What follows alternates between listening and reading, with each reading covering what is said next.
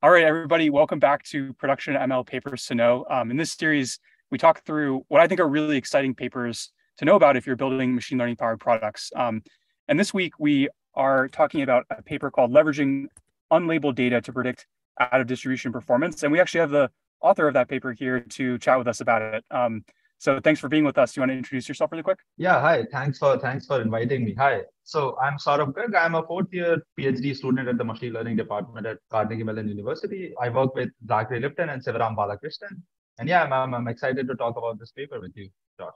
This week we're talking about a paper that's about how can we, if we've trained a model on some data offline, and then we are deploying it on model where the data that's flowing in production might be out of distribution, how can we tell how the model might be performing on that out of distribution data? I'll screen share here and walk through the paper, and we can talk through some different parts of it. So the first question I have for you is, how did you decide to work on this topic to begin with? Yeah, so I think to answer that question, let me maybe give you two-liner primer of what I in general work on. So I work on trying to address these problems of how do we adapt models when there is a distribution shift, and how can we understand how models are responding to sort of distribution shifts that happen in wild and under some sort of structural assumptions like label shift and then sort of some positive and unlabeled learning. So one natural question before one asks answers about adaptation is to understand how is the distribution shift affecting my model's performance. And this was sort of one natural question that, okay, people have tried to look at in the past, but they've looked at it from a point of view of distribution and distances and stuff like that.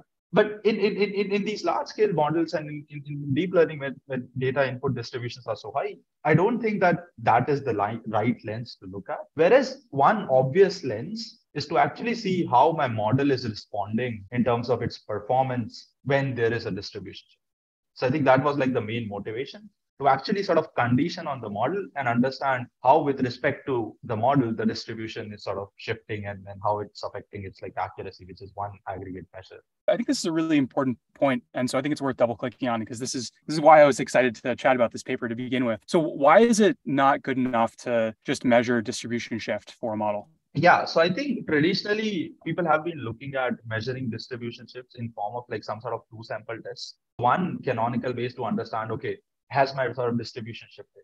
And more often than not, when the input space is for, say, for example, images, even sort of slightest of the shifts will generate some sort of outputs that would say that, yes, the distribution is shifted. But those kinds of outputs will more or less be not useful because then we'll make systems sort of very pessimistic that, okay, my distribution is shifted. I don't know what to do. Let me just flag to say no. Whereas I feel that this aggregate measure of how my model is performing under the distribution shift is maybe a little more optimistic way to actually talk about, okay, how the model is responding, and hence maybe take some decisions that the practitioner might care about. To summarize, I think what you're saying is if our goal is just to detect distribution shift, well, distributions are kind of shifting back and forth all the time, right? Especially if they're high dimensional. And so if you detect a shift in the distribution, then that may or may not actually have an impact on the actual outcome that we care about, right? Which is our model performing well? Yeah. And so why not just try to measure that thing that we care about so that we don't get these false signals of, hey, there was some shift here that may not actually be meaningful. Yeah, and just to sort of add one point to it is some other measure of distances in maybe say input space can be a bit too pessimistic. If a practitioner is sort of computing let's say some distance in input space, let's say some Bose-Einstein distance or something, those distance measures can actually be very pessimistic.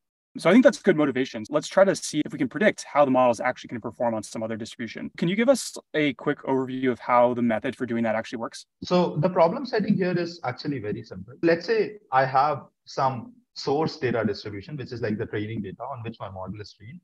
And let's say I observe n labeled examples from that source distribution.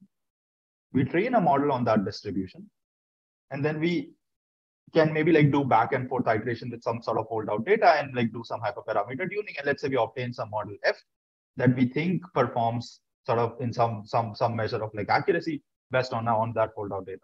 What we want to sort of do here is we want to estimate that model's performance on some target data or on some target distribution from which we only have access to unlabeled examples.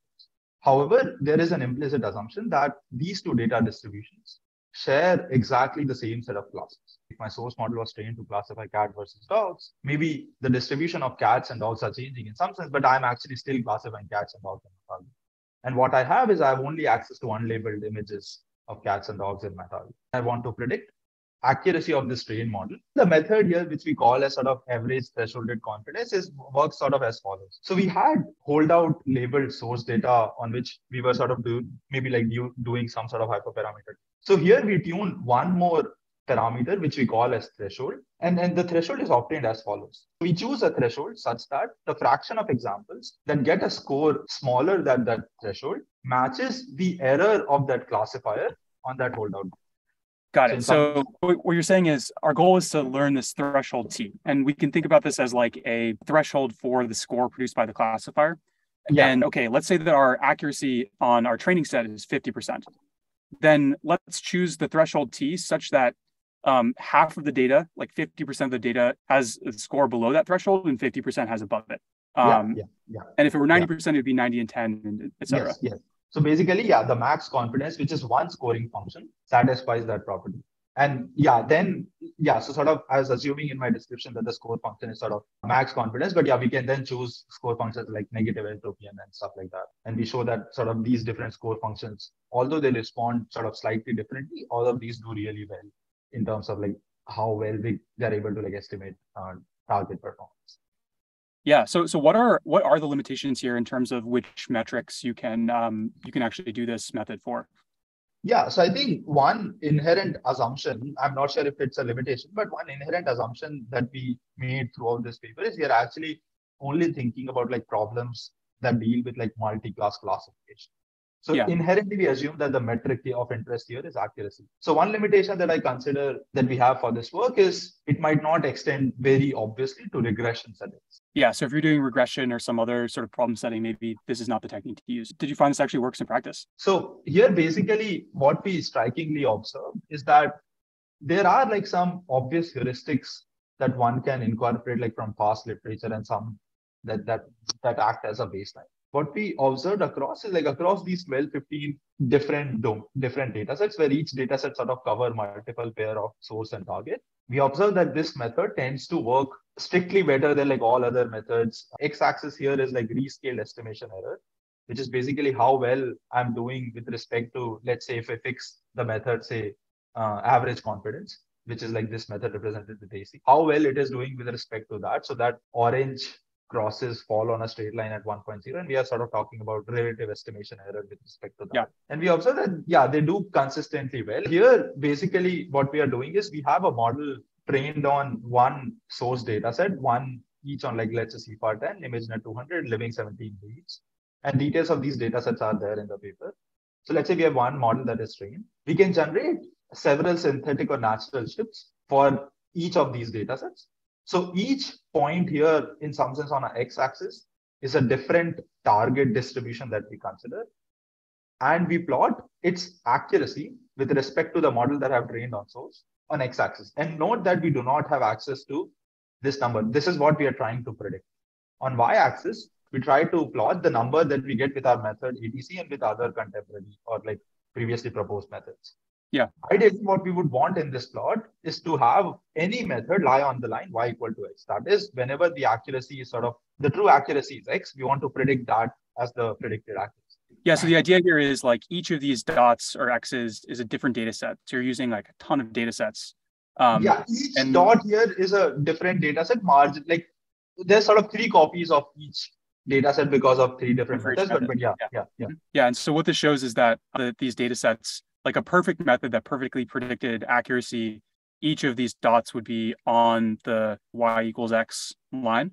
And so what we're seeing here is like a lot more of these dots are very, very close to the y equals x line for your method as opposed to the baselines. So that's all like, again, empirically we observe that this tends to do much better than like previously proposed. Can you just give like a sort of brief overview of what the heuristics you're comparing to are?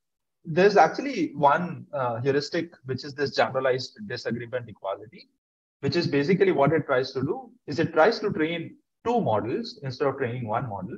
And it trains 2 models separately on maybe like the same training set that we have. So they take 2 models and they compute disagreement of these 2 models on sort of the target unlabeled. And what in their paper they observed is that for in distribution data, that is when the holdout when the target distribution is sort of IID with respect to source, this GD does really well. Mm. They had some Out of preliminary distribution, it doesn't generalize as well, it sounds like. Yes, and they had some preliminary results showing that it can sort of, it has some promise on OD. And even in our paper, we observed that this is actually the method that does second best.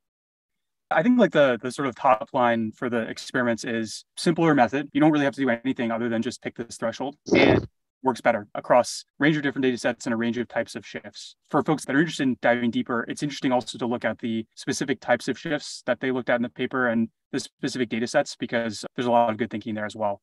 What I'd love to do now is, for such a simple method, it's maybe like, it might be surprising to some people that it works so well. Can you help us like build some intuition for why this actually works? I would like to say one thing here, which is sort of maybe like going through like the impossibility results. Yeah. In like a one-liner. In this paper, we show that basically if we do not have any assumptions on the classifier, no single method of estimating accuracy will work under different natures of sort of distributions. That is, we will always be able to construct two distributions of P of y given x, such that for one, the method will be very good, and for the other, the method will fail catastrophically. One example could be like, let's say that your label distribution changes. If you don't have access to any label data, then you can't really predict that just from the inputs to the model. Is that sort of an example of an intuitive example of this result, or is that something different than what you're talking about here? So partly true, partly true. But okay, what I'm trying to say here is, if there's no structural assumption about how my distribution is shifting from source to target, then all bets are. I see. But if there is some structure in form of, let's say, the label shift assumption, which is P of x given y is not seen, then actually we can give provable method that we have actually discussed in our appendix. We will be able to actually predict accuracy just from the unlabeled. Got it. So what you're saying is, if you don't have any assumptions about the classifier or the nature of the shift, then no matter what method for predicting accuracy you pick, there's always going to be some shift that breaks that method. But if you know something about the classifier and the shift, like if you know that there's no label shift, then there are methods that can provably do a good job of doing this. Yeah. And we have like more discussion about that in the paper, in appendix. Do you have any intuition for why empirically this technique does seem to work pretty well? Yeah, sure. So, okay. So so there is actually definitely like some intuition, even sort of why we tried this method, right? So in the past, there has been some work where people have shown that model confidence, or like my models, like softmax, like the max confidence or entropy of my model prediction, like the softmax prediction, is actually a good indicator to some extent of OD data. So in some sense, people have shown that if the max confidence stays high, then we can be reasonably confident that the model is in some sense in distribution, versus if the max confidence sort of degrades to a very small value, and if you're predicting something that is close to, let's say, 1 over k, then there's some sort of OD points that you're observing. And this has been like an exploration that people have done empirically in the past.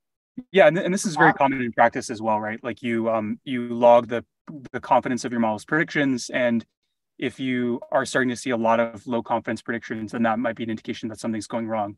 It's probably worth caveating that as well, though, that models also do produce very confident wrong predictions out of distribution. So adversarial examples, right? Yeah. So exactly. So in some sense, again, like this, so that's why I think one thing that I want to like make very clear here is we are also trying to highlight from this paper not just property about a model or a method, but also the nature of shifts. So in some sense, so most of the shifts that we consider here are not adversarially constructed. They are actually shifts that occur naturally in practice. So a key highlight here is there are some assumptions that these natural distribution shifts satisfy that lead to these strikingly simpler properties in practice. Yeah. So there's you can always adversarially construct a shift that is able to break these commonly used techniques, but in practice, most shifts look a certain way. And so if you take that into consideration, then that's why some of these sort of theoretically hard to justify but empirically useful techniques actually work. Yeah. And I think sort of now answering the question about like intuition of this method. So the intuition here is exactly this. What we are basically trying to identify is what are the fraction of examples that my model predicts sort of confidently, versus what are the fraction of examples where it's relatively lesser confident. We are trying to like sort of binarize it into a decision. And the decision boundary that sort of tends to work well is the same decision boundary that sort of the decision boundary that tends to work well on target. We find that is the same decision boundary that works well on the source. So that's like the high level intuition. And in sort of like this toy model, we actually make this intuition like provably possible in a toy setting where there's some spurious correlation between how my classifier is related to like some of the attributes of my input data. And this method ATC is able to sort of marginalize out that spurious correlation and actually identify a confidence, which in some sense can tell you like the decision boundary of, okay, if examples sort of lie above the threshold, then they are actually incorrect examples. And if examples lie below the threshold, then they are incorrect. Got it. Super interesting. You want to have some sense of what is the threshold of confidence above which models tend to predict things correctly. And then the way that you would detect if the model is going to be less accurate than normal is if it's predicting a lot more things with low confidence, which sort of intuitively makes sense, right? Because that means those low confidence things, they might still be correct predictions, but they're just less likely to be correct. Exactly. And indeed, in practice, we do see that we do not always get the decision boundary correct. But in some sense, the number of examples that get predicted correctly but have low confidence sort of cancel out with the examples that have sort of relatively higher confidence but are incorrect. In some sense, if that thing sort of balances out, this threshold like would work in practice. Yeah, it makes a lot of sense. Wrapping this up, I would love to hear, where are you excited to see the field go in terms of thinking about approximating model performance, or maybe more principled ways of achieving the same goal that most people have when they detect distribution shift? Yeah, so I think moving forward, there are several definitely like a lot of interesting directions to explore. And just like one thing that we were like just discussing a few minutes ago is what are like these underlying properties that distribution shift sort of satisfy that actually lead to like these empirical phenomena, right? So I think, yeah, exploring that, like that's sort of an open question. And I think a lot of exploration is needed on that end. And the other thing is, okay, in this paper, we tried to like look at the classification problem, right? But I believe that some similar kinds of heuristics can also be like explored in regression settings. Yeah. And I think those are also like very, very useful in practice. So I imagine sort of, yeah, like taking some insights from these kinds of works where we identify like some simpler empirical phenomena underlying these large models and like big data sets can sort of then be like extended to maybe like some other regression settings like, yeah, some regression tasks. So yeah, I think it makes sense. You're painting a vision of trying to better understand the structure of distribution shifts, how those relate to heuristics or other simple methods that are able to do well under those structured assumptions for a wide range of different machine learning problems. And then having almost like this toolkit that matches the machine learning problem that you're working on and the types of shifts that you expect to what is the simple method that might do well in practice to help you detect them. Yeah. I think it's really compelling. Yeah. And I think one very direct future work is to, which I think I'm trying to like investigate more into, is to actually see that what are like the practical settings where this method breaks and why it does. So I think that is also, I think, a very crucial question that one needs to answer before one can actually actively use these methods in practice. Because yeah, like just relying them blindly will not really give us anything. So trying to also like understand practical failure modes is equally, I feel, important. I'm really excited about this paper and also this just general direction, because I think it's very, very difficult for a lot of practitioners to tell, hey, I got an alert in the middle of the night that said my KL divergence is 0.37. Like, does that mean that I need to wake up and go into the office, or does that mean my model's probably fine? So yeah, congrats on a great paper. And thanks for spending the time to chat with us. Yeah, thank you. Thanks for having me.